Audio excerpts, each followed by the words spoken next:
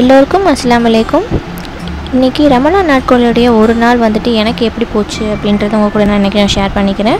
இது என்னோடய first DML வீடியோவாக கூட நீங்கள் எடுத்துக்கலாம். மார்னிங் 10:30 இந்த வீடியோ நான் எடுக்க ஸ்டார்ட் பண்ணேன். அப்போ தாங்க நாங்கள் எழுந்ததுக்கப்புறம் பெட்டெல்லாம் இப்படி தான் இருக்குது. ஸோ ஃபஸ்ட் நம்ம பெட்டை க்ளீன் பண்ணிடலாம் அப்படின்னு சொல்லிட்டு பெட் ஸ்ப்ரெட்டை சேஞ்ச் பண்ணலாம் அப்படின்னு எடுத்து போட்டுட்ருந்தேன். எப்போவுமே நோன்பு நாட்களில் வந்துட்டு நம்ம லேட்டாக தான் மார்னிங் எழுந்திரிப்போம். ஸ்கூல் டேஸ்னால் கொஞ்சம் சீக்கிரமாக எழுந்திரிப்போம். இப்போ லீவுன்றதுனால கொஞ்சம் லேட்டாகவே தான் டெய்லி எழுந்திரிக்கிற மாதிரி இருக்குது. ஃபஸ்ட்டு வந்துட்டு நான் பழைய பெட் கவரை ரிமூவ் பண்ணிவிட்டு புதுசாக நான் சேஞ்ச் பண்ணிட்டேன். இப்போ பெட் கவரை சேஞ்ச் பண்ணதுமே நம்ம ரூமுக்கு வந்து நியூ லுக் கிடச்சிரும். ஒரு பாதி ரூம் வந்துட்டு நல்லா க்ளீனான மாதிரி ஒரு ஃபீல் இருக்கும். இன்றைக்கி ஃப்ரைடேன்றதுனால கொஞ்சம் சீக்கிரமாக எல்லாருமே டீப் க்ளீன் பண்ணிடலாம் அப்படின்னு சொல்லிட்டு நான் இன்றைக்கி ஒன்று ஒன்றா பார்த்துட்ருந்தேன். அதுக்கப்புறம் ரிமூவ் பண்ண பழைய பெட் கவர் எல்லா தலைவாணி வரையுமே ரிமூவ் பண்ணிவிட்டு புதுசாக நான் சேஞ்ச் பண்ணிட்டேன். இப்போ எல்லாத்தையுமே கொண்டு போய் அழுக்கு பெட்டியில் கொண்டு போய் போட்டுறேன்.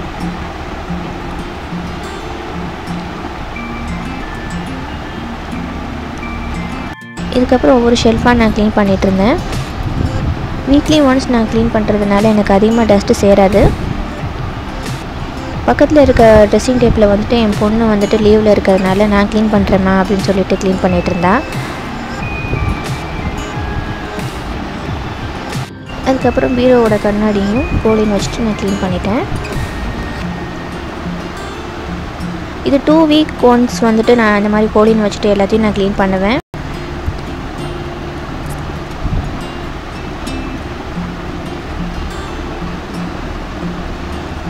அதுக்கப்புறம் ரூமில் இருக்கிற ட்ரெஸ்ஸிங் டேபிள் கண்ணாடி, பீரோ கண்ணாடி இது எல்லாத்தையும் நான் கோலின் வச்சுட்டு நான் க்ளீன் பண்ணிகிட்ருந்தேன்.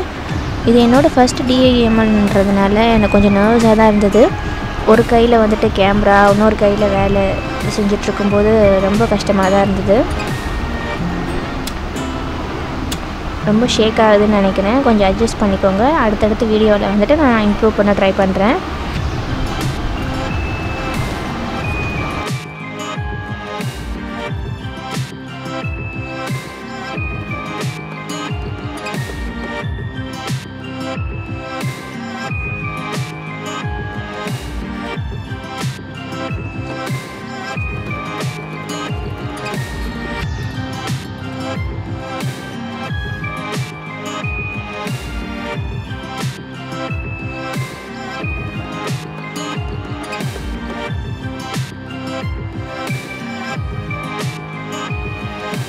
மேலே இருக்க ஷெல்ஃப்ஸ் எல்லாம் க்ளீன் பண்ணிவிட்டு ஃப்ளோரை க்ளீன் பண்ண போகிறேன். இப்போ ரூம் ஃபுல்லாக பெருக்கி எடுத்துட்டேன். ஸ்கூல் இருக்கும்போது வந்துட்டு மார்னிங் 8:45 பசங்களையும் அனுப்பிச்சிட்டு இந்த வேலை எல்லாத்தையுமே நான் முடிச்சிடுவேன். ஆனால் லீவ் டைமில் நமக்கு எவ்வளோ நேரம்னாலும் பற்ற மாட்டேங்குது. நெக்ஸ்ட்டு ஃபுல்லாக பெருக்கி எடுத்துகிட்டு ரூம் ஃபுல்லாக மாப் போட்டாச்சு.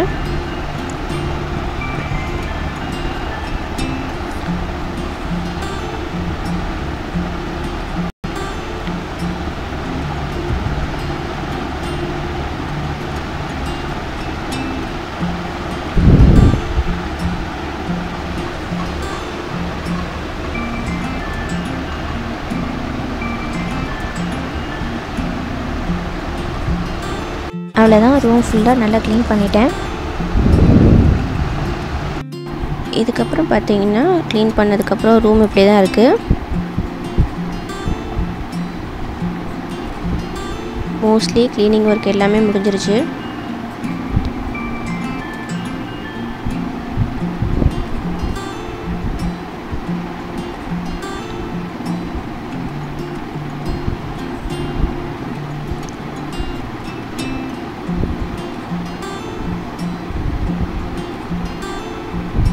அதுக்கப்புறம் நானே என் பொண்ணுங்க 3 பேரும் குளிச்சுட்டு ஃப்ரெஷ் ஆகிட்டு ஜும்மாவுக்கு தொழுக ஆரம்பிச்சிட்டோம். அதுக்கப்புறம் கொஞ்சம் நேரம் குரான் எடுத்து வச்சு ஓதிட்டுருந்தேன்.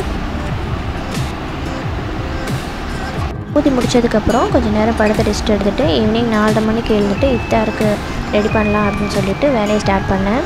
ஃபஸ்ட்டு பால் காய்ச்சிட்டு கொஞ்சமாக நாட்டு சக்கரை போட்டு 2வது பொண்ணுக்கு கொடுக்கலாம் அப்படின்னு சொல்லிட்டு ரெடி பண்ணிகிட்ருந்தேன். 2வது பொண்ணு வந்து சின்ன பொண்ணுன்றதுனால அவள் நோம்பு வைக்கலை. இன்றைக்கி இஃப்தாருக்கு வந்துட்டு ஃப்ரூட் கஸ்டர்ட் பண்ணலாம் அப்படின்னு சொல்லிட்டு ரெடி பண்ணிகிட்ருந்தேன். காய்ச்சிட்டு இருந்த பாலில் வந்து ஒரு கிண்ணத்தில் தனியாக கொஞ்சமாக பால் எடுத்து 2 டேபிள் ஸ்பூன் அளவு கஸ்டர்ட் பவுடரை வந்து அதோட நான் சேர்த்து மிக்ஸ் பண்ணிக்க போகிறேன். கஸ்டர்ட் பவுடர் எப்போவுமே கொஞ்சமாக தனியாக பால் எடுத்து மிக்ஸ் பண்ணி பாலோட கலந்துக்கோங்க. அப்படி நீங்கள் கலந்தீங்கன்னா கட்டி கட்டியாக விழுந்துடும். இப்போ அந்த பேக்கெட்டை வந்து ரப்பர் பேண்ட் போட்டுட்டு ஃப்ரிட்ஜில் வச்சிட போகிறேன். இப்போது இதை நல்லா மிக்ஸ் பண்ணிவிட்டு நம்ம காய்ச்சிட்ருக்க பாலில் சேர்த்துட வேண்டியதான். சேர்த்ததுமே பால் வந்து நல்லா கெட்டியாக க்ரீமி டெக்ஸ்சருக்கு வந்துடும்.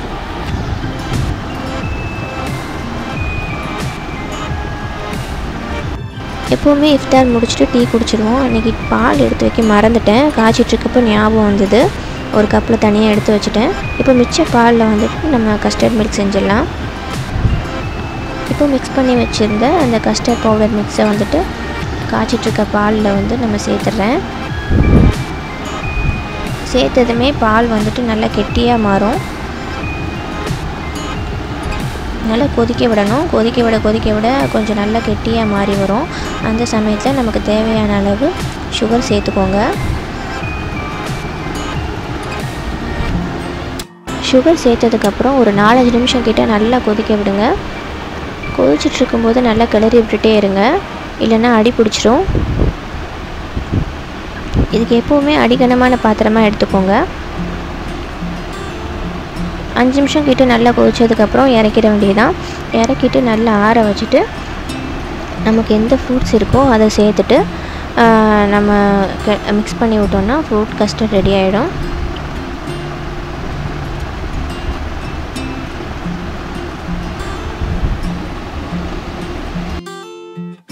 கஸ்டர்ட் மில்க் ரெடி பண்ணிவிட்டு இப்போ ஆறிட்டுருக்கு. இந்த சமயத்தில் ஒவ்வொரு ஃப்ரூட்ஸாக நான் சின்ன சின்னதாக கட் பண்ணி எடுத்துக்க போகிறேன். ஃபஸ்ட்டு வந்துட்டு வாட்டர் மில்லனை கட் பண்ணி எடுத்துக்கிறேன்.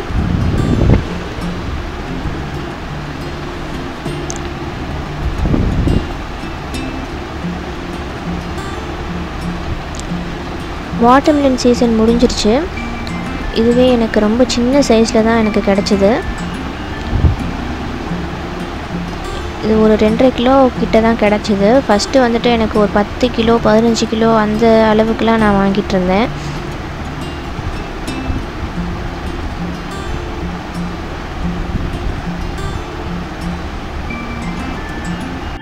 இன்றைக்கி வந்துட்டு நான் வாட்டர் மிலன், அப்புறம் வந்துட்டு வாழைப்பழம், மாம்பழம் 3த்தையும் வந்துட்டு சின்ன சின்னதாக கட் பண்ணி எடுத்து வச்சுக்கிட்டேன். உங்களுக்கு வீட்டில் எந்த ஃப்ரூட்ஸ் இருந்தாலும் அதை நீங்கள் சேர்த்துக்கலாம். ஆப்பிள், அப்புறம் வந்துட்டு மாதுளம்பழம், கொய்யாப்பழம் எது வேணாலும் நீங்கள் சேர்த்துக்கலாம். இப்போ வந்துட்டு கஸ்டர்ட் மில்க் வந்துட்டு நல்லா ஆறிடுச்சு. இப்போ கட் பண்ணி வச்சுருந்த எல்லா ஃப்ரூட்ஸையும் அதோடு சேர்த்து மிக்ஸ் பண்ணிடலாம்.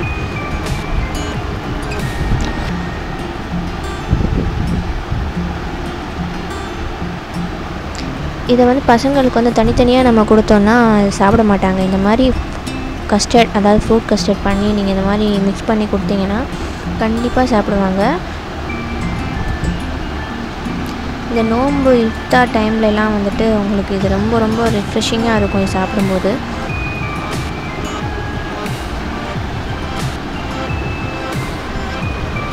இப்போ ஃப்ரூட் கஸ்டர்ட் ரெடி ஆகிடுச்சு. அது தனித்தனி கிளாஸில் ஊற்றிட்டு ஃப்ரிட்ஜில் எடுத்து வச்சுருவேன். இது இஃப்தாருக்கு முன்னாடி ஒரு 5-5:30 மணிக்கு நான் செஞ்சு முடித்தேன்னா இஃப்தார் டைமுக்கு நமக்கு சில்லுன்னு சாப்பிட்றதுக்கு கரெக்டாக இருக்கும்.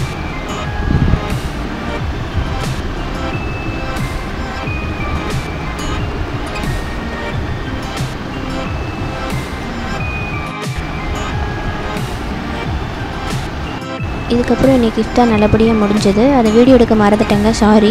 ஃப்ரூட் கஸ்டர்ட், வடை, சமோசா, நோம்பு கஞ்சி இது எல்லாத்தையும் சாப்பிட்டுட்டு டீ குடிச்சிட்டு கொஞ்சம் நேரம் ரெஸ்ட் எடுத்துகிட்டு சகருக்கு ரெடி பண்ணலாம் அப்படின்னு சொல்லிட்டு வேலையை ஸ்டார்ட் பண்ணேன். ஃபஸ்ட்டு வந்துட்டு சிக்கன் கிரேவி பண்ணலாம் அப்படின்னு சொல்லிட்டு ஒரு 1/2 கிலோ சிக்கனை வந்துட்டு வாஷ் பண்ணி ஒரு பாத்திரத்தை எடுத்துகிட்டு ஒரு 1.5 டேபிள் ஸ்பூன் கிட்ட இஞ்சி பூண்டு பேஸ்ட் சேர்த்துக்கிட்டேன். 1 டேபிள் ஸ்பூன் மிளகாய்த்தூள், 1 டேபிள் ஸ்பூன் தனியாத்தூள் சேர்த்துக்கிட்டேன். இது ரொம்ப ரொம்ப சிம்பிளான ரெசிபி.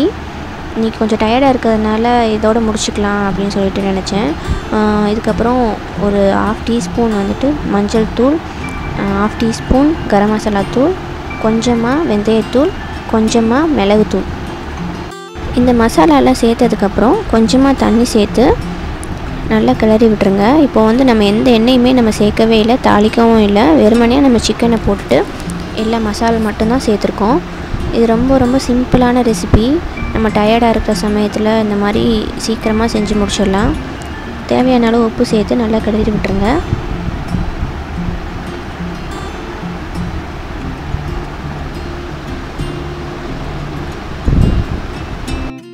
இதை அப்படியே ஒரு 10 நிமிஷம் கிட்ட மூடி போட்டு நல்லா வேக விட்டுருங்க.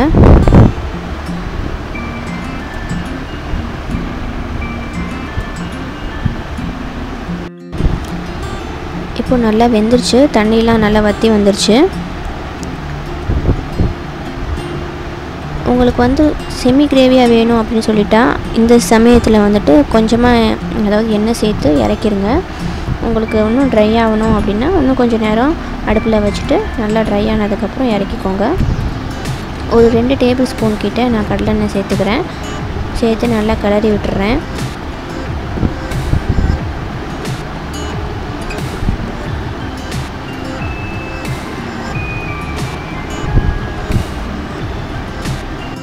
இதுக்கப்புறம் கொஞ்சமாக புதினா, கொஞ்சமாக மல்லி ரெண்டுத்தையும் சேர்த்துக்கிறேன்.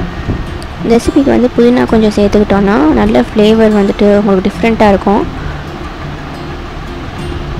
இந்த கிரேவி வந்துட்டு கொஞ்சமாக நம்ம எடுத்து சாதத்தில் கிளறி சாப்பிட்டாலே அவ்வளோ சூப்பராக இருக்குங்க.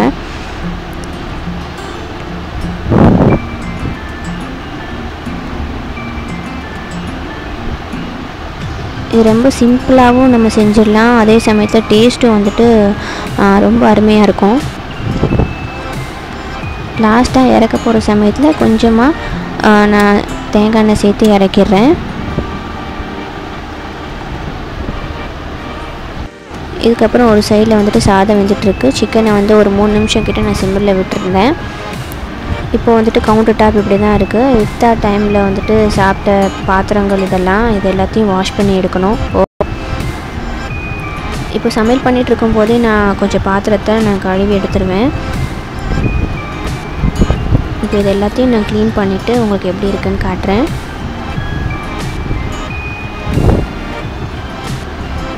இப்போ எல்லாத்தையும் க்ளீன் பண்ணியாச்சு. சகருக்கு வந்துட்டு சாப்பாடெலாம் ரெடி ஆகிடுச்சு. அவ்வளோதாங்க, இன்றைக்கி என்னோடய ரமலானுடைய ஒரு நாள் இப்படி தான் போச்சு. இந்த வீடியோவில் ஏதாவது ஒரு கண்டென்ட் உங்களுக்கு யூஸ்ஃபுல்லாக இருக்கும் அப்படின்னு நம்புகிறேன். இந்த வீடியோ பிடிச்சிருந்ததுன்னா லைக் பண்ணுங்கள், ஷேர் பண்ணுங்கள், மறக்காமல் சப்ஸ்கிரைப் பண்ணுங்கள். தேங்க்யூ ஃபார் வாட்சிங்.